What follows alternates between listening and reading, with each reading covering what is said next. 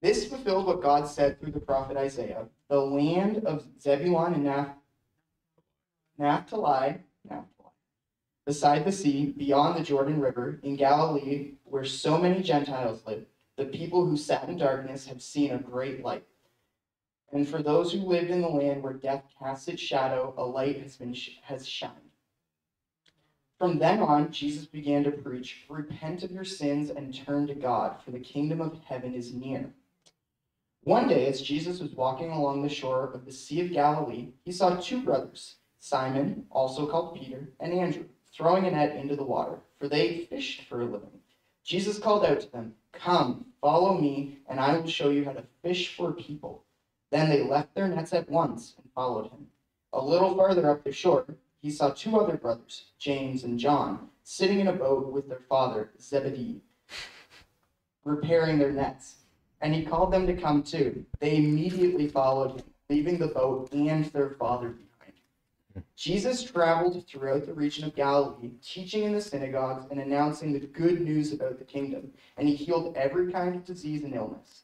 News about him spread as far as Syria, and the people soon began bringing to him all who were sick, and whatever their sickness or disease, or if they were demon-possessed or epileptic or paralyzed, he healed them all. Large crowds followed him wherever he went, people from Galilee, the 10 towns, Jerusalem, from all over Judea, and from the east of the Jordan River. This is the word of the Lord. Thanks be to God. Good job, buddy. Can I read? Yeah, please. Oh.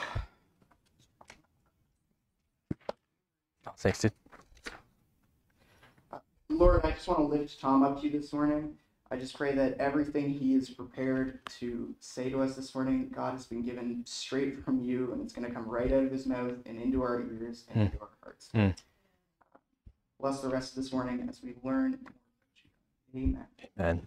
Amen. I'm good, man. Thank you. Good morning, lovely people. How are you? Good to see you all. Good job, John. Some tough words in there, man. Solid joke, yes. Today, guys, we're going to wrap up chapter 4 of Matthew's Gospel. And we've been looking at this narrative in small parts, and we've learned quite a bit so far. A lot of stuff going on. And the main idea I want us to just wrap our heads around is that we're learning that Israel is awaiting this promised Messiah who's going to restore blessing to all the nations and who will reconnect heaven and earth and God and man. He will do this by suffering and dying and coming out victorious through the test and then offering forgiveness to all humanity. This is the storyline we're a part of. And Matthew, in his gospel, is making the claim that this Messiah is actually Jesus of Nazareth, the carpenter's son. Pretty bold claim. And so this morning, we've come to a pivotal point in the Gospel of Matthew. It's almost like a checkpoint. I've never run a marathon, but I imagine this is what a water station would feel like on a marathon. You're like, I just need some water. I need to take a break for a second and just gather myself and collect my thoughts. And so we're going to take a second today and just check in before we move on into the Sermon on the Mount, which is going to be where we're camped between now and the end of June. So there's going to be a lot of stuff there. And so I want to just take a breath and take a second this morning. And I want to ask you a question, and I want you to think about it for more than like 3 seconds, okay? And I want you to keep it to yourself. You don't have to say it out loud. How are you doing? Like, actually. This isn't a test. There's not a right answer. How are you doing?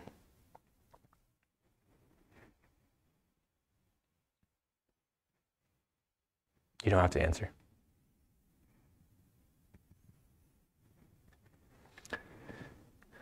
You don't need to tell me or speak it out loud, but if you're taking notes or you have something to write it down, maybe just take a second and jot down, how are you actually doing? Type it in your phone, whatever you need to do. How are you doing?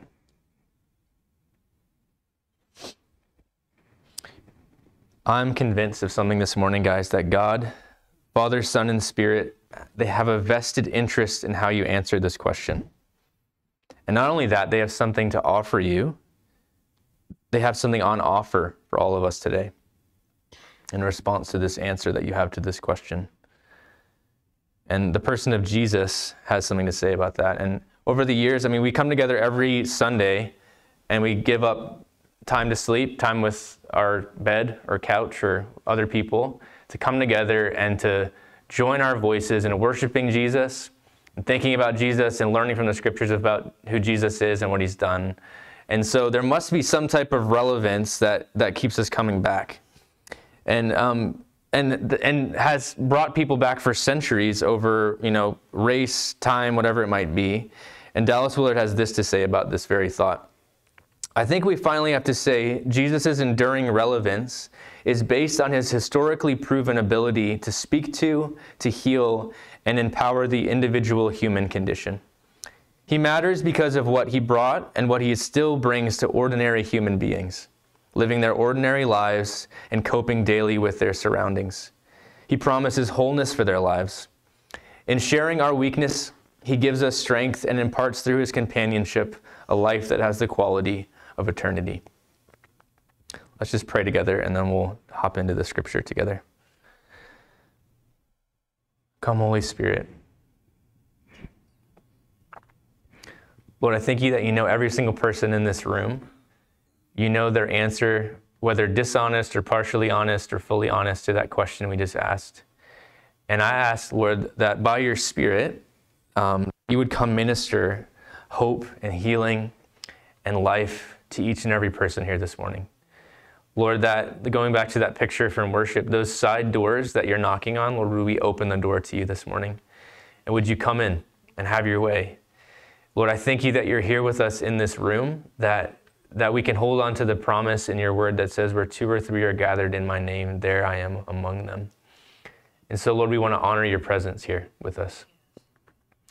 Lord, would you help us as we look at this story? Would we glean from it what you would have us glean?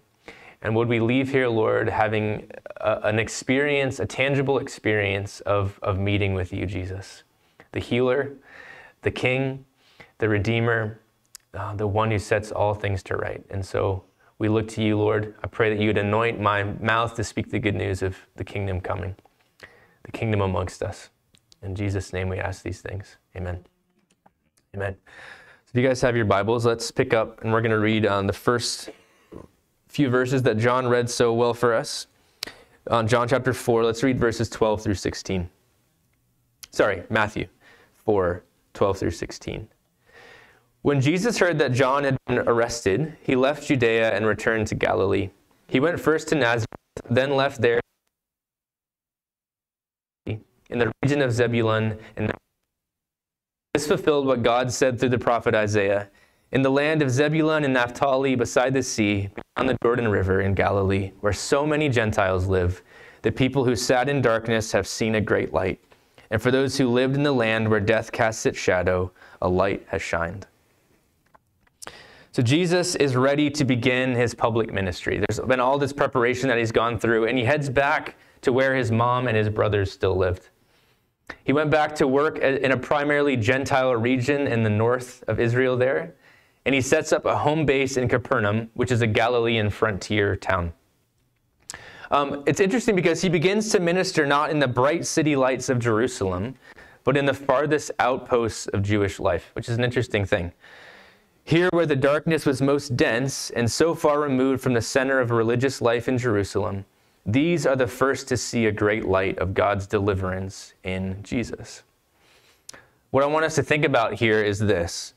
Jesus cares about the parts of us that are far from the city lights, the forgotten places, the places that we overlook, the dark places. And it is into these places that the good news is preached. So I'm going to ask you again, how are you doing?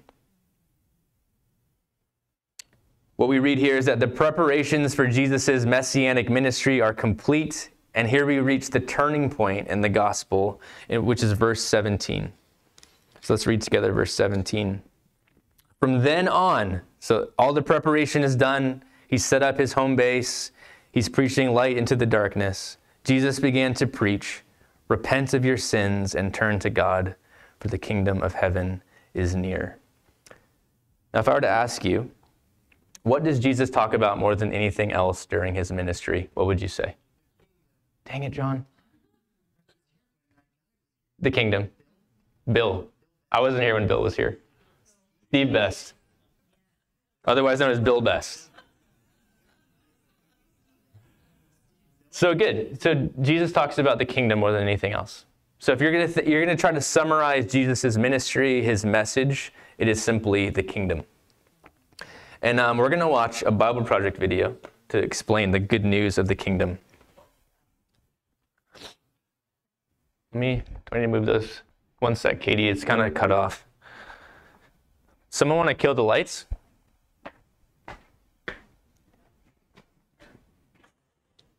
Lights too? No.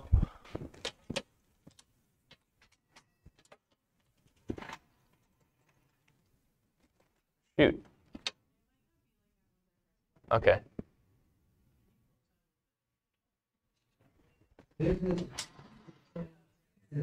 Anything else, guys? And all of these Jewish people had been sent away into exile, but a few remained in the city.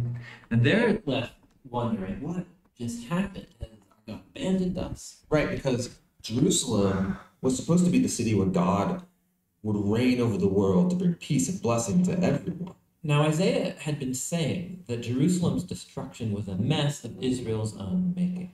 They had turned away from their God, become corrupt, and so their city and their temple were destroyed. Yeah, everything seems lost. But the poem goes on. There's a watchman on the city walls. And far out on the hills, we see a messenger, and he's running towards the city. He's running and he's shouting, good news. And Isaiah says, how beautiful on the mountains are the feet of those who bring good news. Beautiful feet. Yes, the feet are beautiful because they're carrying a beautiful message. What's the message? That despite Jerusalem's destruction, Israel's God still reigns as king, and that God himself is going to one day return to this city, take up his throne, and bring peace. And the watchmen sing for joy because of the good news that their God still reigns. Now in the New Testament, we find this same phrase, the good news. It's the Greek word euangelion, and it's also sometimes translated with the word gospel. And so when Christians say, do you believe the gospel, they mean, do you believe the news? But not just any news. In the Bible, this phrase is always about the announcement of the reign of a new king. And in the New Testament, the Gospels use this phrase to summarize all of Jesus' teachings. They say that he went about proclaiming the good news of God's kingdom. So Jesus saw himself as the messenger, bringing the news that God reigns. Yes, but the way that he described God's reign, it surprised everybody. I mean, think, a powerful, successful kingdom that needs to be strong, able to impose its will, able to defeat its enemies. But Jesus said the greatest person in God's kingdom was the weakest, the one who loves and who serves the poor. And he said that you live under God's reign when you respond to evil by loving your enemies, and forgiving them, and seeking peace.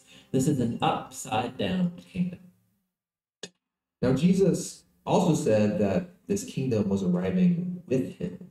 Yeah, so for example, there's this really interesting story where there's a high-ranking Roman officer. He comes to Jesus, begging him to heal his servant. And he even calls Jesus his Lord, acknowledging that Jesus is his authority. Jesus praises this man for recognizing what no one else yet had, that not only was Jesus announcing God's kingdom, he was the king. And so the word gets out that this Jewish man from Galilee is talking and acting like he's the king of Israel. He's appointing 12 disciples, which are an image of Israel's 12 tribes. He's healing people, forgiving people their sins. And all of this so threatened Israel's leaders that they finally decide to have him killed. And Jesus let them. Yeah, which is a weird thing to do if you're trying to become king. That's right. But for Jesus, this is what had to happen. Jesus saw the sin and devastation of his people Israel as just one small part of the entire human condition. All humanity has rebelled against God, resulting in the tragedy and devastation of our whole world. And so how is God going to bring his reign over such a world? Jesus believed it would be through an act of sacrificial love for his enemies. This is why in the Gospels, Jesus' crucifixion is depicted as his enthronement as the king of the Jews. Yeah, he receives a crown. He also receives a robe. He's exalted up, not onto a throne, but onto the cross. How beautiful are the feet that bring good news. And the good news now is that Jesus has defeated death and that he reigns as king, that he's dealt with our sin and corruption himself, and that he's conquered it with his life and with his love. And then Jesus sends his followers to go out and keep announcing this good news of the upside-down kingdom. And to invite everyone to give their allegiance to him, the king who defeated death with his love. Thanks for watching this channel. We do this because we believe the Bible. Good stuff. So again, verse 17, from then on, Jesus began to preach, repent of your sins and turn to God, for the kingdom of heaven is near, or some translations say at hand. Dallas Willard quote we read a couple weeks ago about this whole idea of repentance is going to come up on the screen. 3, 2, 1. 3, 2. It's okay. It's basically rethink your thinking, is what he says. Don't bang your head against the floor. Oh, there we go.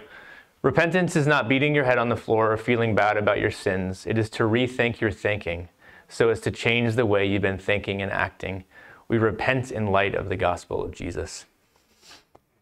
Or in other words, hey guys, pay attention. You have to think differently. The kingdom is here. The place where God wants done, is breaking in right here, right now. Come this way. Turn away from living for your own kingdom and come live with your whole heart, soul, and mind and strength with me and my kingdom. Come learn a new way to be human. Come see that I have defeated sin, Satan, and death. Come bow to the true King. Come live with me. Jesus, you see, is announcing that anyone is welcome into his kingdom. He is the door to walk through. He alone has won the victory. He saved us not because of our own righteousness, but because of his mercy.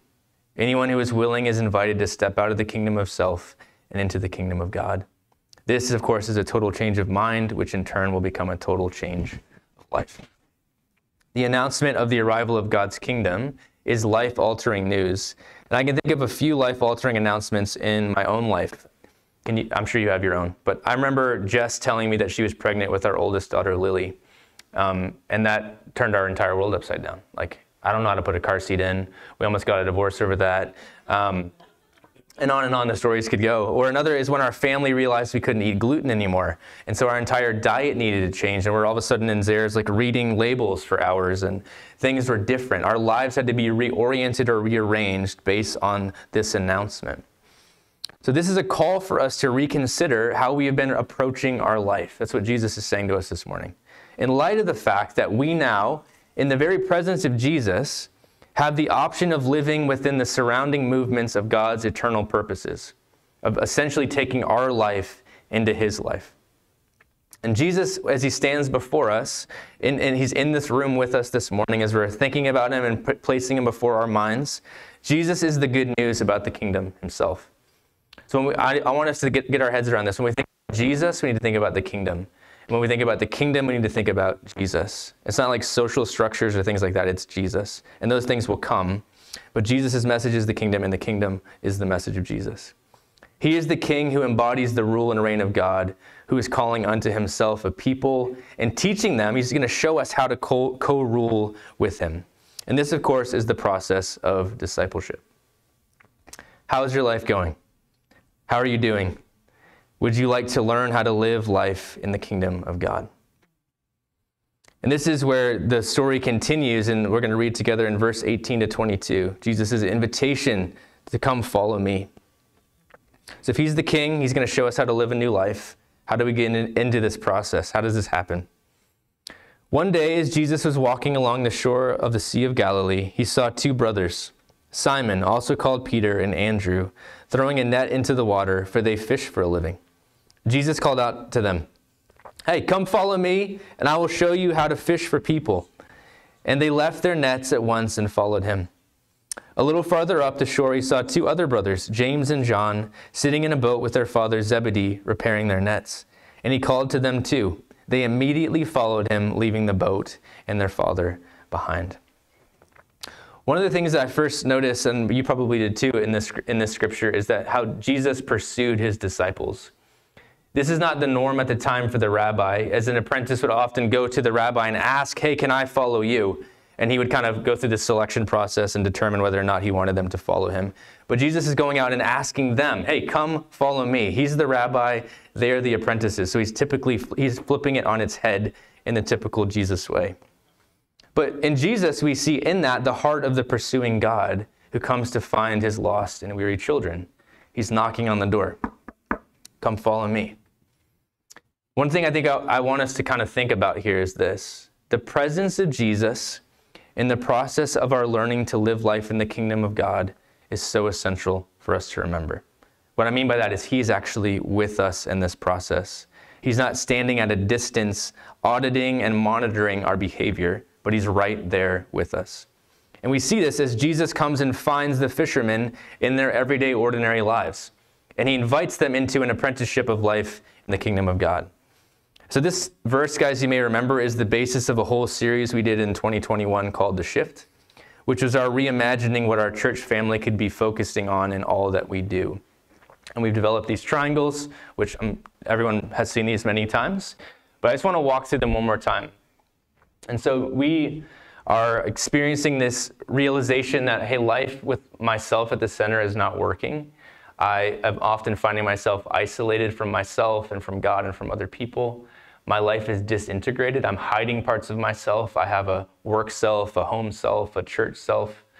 And I just feel stuck. I feel stagnant. There's no real purpose to my life beyond just kind of protecting myself and projecting this image of whatever I feel like is healthy or good or the world is telling me to be.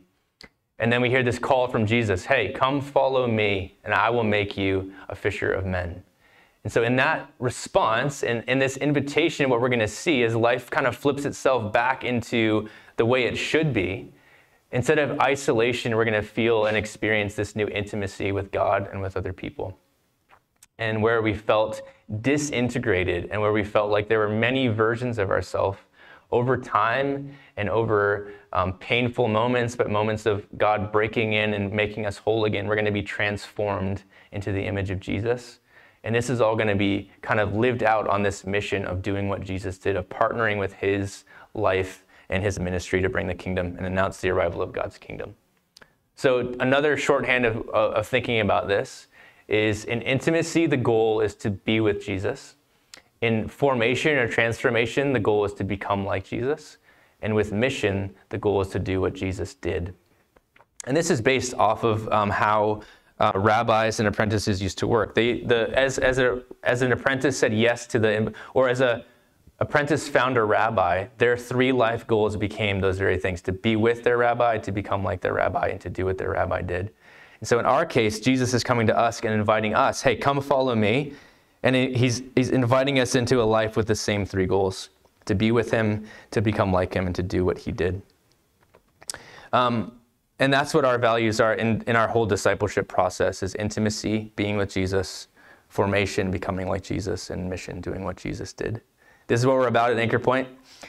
We want Jesus to be so real and tangibly known that the same response we see here happens in our own lives and in the lives of our neighbors and those out in the entire community. How are you doing?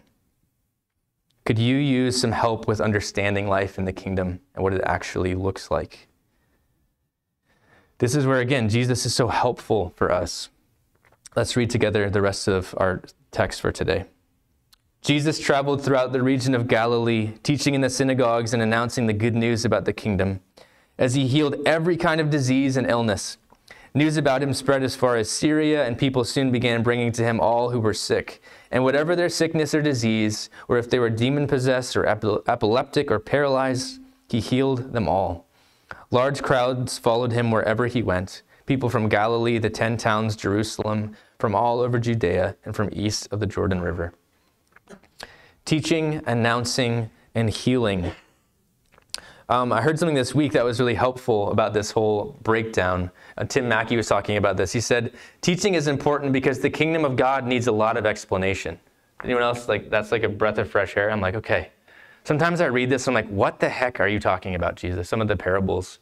But he's taking the time and he's teaching these people, these fishermen, these fisherwomen, these people that are in all these villages about what the kingdom of God is actually like. We need to relearn how to be human in light of the arrival of the kingdom. And Jesus is happy to teach us what that means. Announcing, which means bringing light to the darkness of our own delusion and brokenness. Announcing the arrival of God's kingdom. And then finally, healing, which is the tangible manifestation of God's reign and the pushing back of darkness and all of its effects. Some powerful stuff. And so guys, look at your Bible. There's a lot of red words between here and a few more pages to the right, correct? If you have red letters in your Bible. If not, these are all Jesus' words that we're going to be looking at in Matthew chapter 5 through 7. So from here until the end of June, we're going to be in my Bible, these next 2 pages. It's a lot in there. And so this is what we're going to learn about, if we're thinking about the kingdom of God, this is the teaching, the word. This is what the Sermon on the Mount will unpack. This is what life looks like in the kingdom of God, how we do it, the new set of ethics that we're going to have. And then if we keep going, in Matthew chapters 8 and 9, which we will be in the fall, is Jesus expressing and living out the kingdom of God in word and so in deed. So he's taught us about it, and now he's going to be living it out in deed, and we're going to see all kinds of miracles and signs and wonders as God's kingdom breaks into the world. So that's where we're heading. So if you guys, let's flip over in your Bible to Matthew chapter 9, verse 35.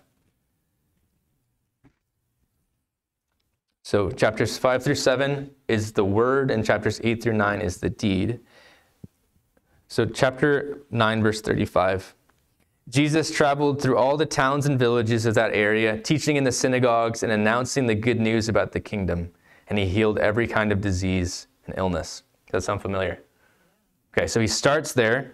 Matthew starts there in chapter 4, at the end of chapter 4, and ends there in chapter 9. So it's kind of a bookend of what the kingdom of God looks like in word and deed, in the teaching of Jesus, and in his proclaiming and healing and announcing the kingdom of God. A few quotes here. In what sense, then, did Jesus declare that the kingdom of God was present? Our answer must at least begin with his own answer to John. The blind see, the lame walk, the lepers are cleansed, the deaf hear, the dead are raised, the poor have the gospel preached to them. In the ministry of Jesus himself, the divine power is released in effective conflict with evil. C.H. Dodd. And Michael J. Wilkins says this: Jesus was powerful enough to conquer the devilish ruler of the world, universal enough to include both Jews and Gentiles in his messianic gospel, authoritative enough to transform simple men into leaders of movements that change the course of history, and effective enough to attend the basic needs of the people, body, soul, and spirit. This is the kind of messianic deliverer that advances the kingdom of God. So as we come to a close this morning, guys, one of the biggest desires that I have for our church family is that we would learn to live out what we believe in the everyday, ordinary events of our lives. Like the really boring, mundane stuff, the middle of the road stuff, and the really beautiful and profound stuff. All of life is, I want us to learn how to live as disciples, as apprentices of Jesus, as people in the kingdom of God in every aspect and avenue of our lives. So this announcement of the arrival of the kingdom of God, that it's at hand, isn't just good news for our prayer meetings and sermons and for the choruses of our worship songs. This is good news for your everyday, ordinary life, for your wants and your needs and your longings. All of these will only find their ultimate healing and fulfillment in the King and the kingdom he brings. Another Willard quote, talking about Jesus. If he were to come today, he would very well do what you do. He could very well live in your apartment or house, hold down your job, have your education and life prospects, and live within your surroundings and time. None of this would be the least hindrance to the eternal kind of life that was his by nature and becomes available to us through him. Our human life, it turns out, is not destroyed by God's life, but is fulfilled in it and it alone. So whatever you do with your everyday, ordinary life, it's not a hindrance to God. It's not like, that's too boring for me. I'm not going to engage. He's right there and willing to come live life with you. So as we go on in this series, we are going to be confronted, guys, with the reality of God's kingdom. In the teachings of Jesus, he's going to be getting all up in our business as he addresses things like sex, money, relationships, worry, just to name a few. So I want us to be clear here. Not a single one of us will be unaffected as we head into this next chunk of time. But in this, we must remember that he is with us. He is committed to showing us a better way. He is inviting us back into our original design of partnering with him and spreading the goodness and beauty of his kingdom to all the earth. Hear this morning. You are not alone. You are not on your own. He is working in you and through you to restore God's image in you and in those around you. C.S. Lewis in Mere Christianity says this: "The real Son of God is at your side. He is beginning to turn you into the same kind of thing as himself. He is beginning, so to speak, to inject his kind of life and thought, his Zoe, into you. Beginning to turn the tin soldier into a live man. The part of you that does not like it is the part that is still tin." So in closing, let me read Jesus' words from Matthew chapter 11. Are you tired? Are you worn out? Are you burned out on religion? Come to me. Get away with me, and you'll recover your life. I'll show you how to take a real rest. Walk with me and work with me. Watch how I do it. Learn the unforced rhythms of grace. I won't lay anything heavy or ill-fitting on you. Keep company with me, and you'll learn to live freely and lightly. So one more time as I close, how are you doing?